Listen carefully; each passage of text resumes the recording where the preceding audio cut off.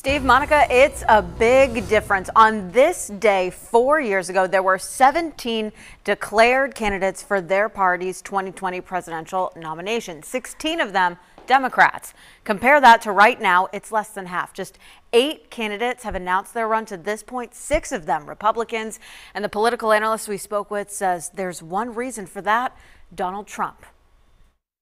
You have somebody who, despite January 6th, despite multiple impeachments, despite his indictment, despite likely pending indictments, still has a really strong core of support within the Republican primary electorate.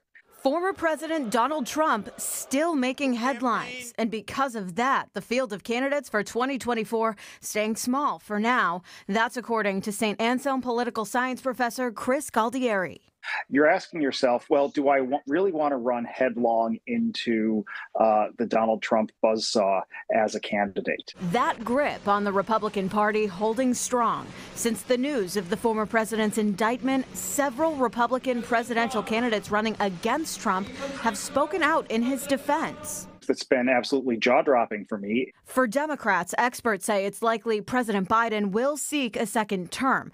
Galdieri says the list of Democratic candidates likely to remain small. And there's really no clear alternative in the Democratic Party. There's nobody waiting in the wings who every Democrat would be willing to support in the event that Biden stood aside. But Galdieri says Granite Staters should expect to see more of Democratic candidates Marianne Williamson and Robert Kennedy Jr. and less of President Biden if he runs. Especially if New Hampshire does not schedule its primary the way the DNC would like it to.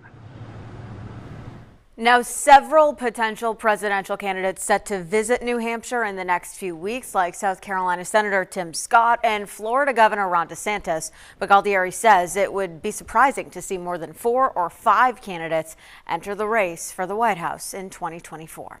Live in the studio, Marissa Tansino, WMUR News 9.